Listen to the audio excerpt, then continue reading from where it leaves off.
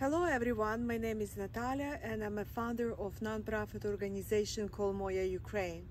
As many of you know, in February 24, 2022, Russia scaled a full invasion of Ukraine, and Moya Ukraine want to raise money and support people in Ukraine. Our team is working project by project, and I'm just so excited to tell you about a new project we're working on. It's called Move On. And I would love to introduce my friend, also an amazing person, Natalia Fedosova. So Natalia, can you tell us about your project? Thank you, Natalia. My name is Natalia from Ukraine. So our project is focusing to help as many people with injured limb in Ukraine.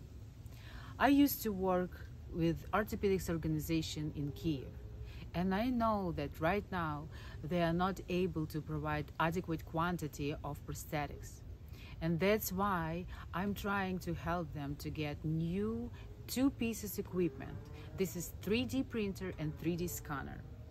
With this equipment, we can help soldiers and civilians with to get new life and move on in their chapter.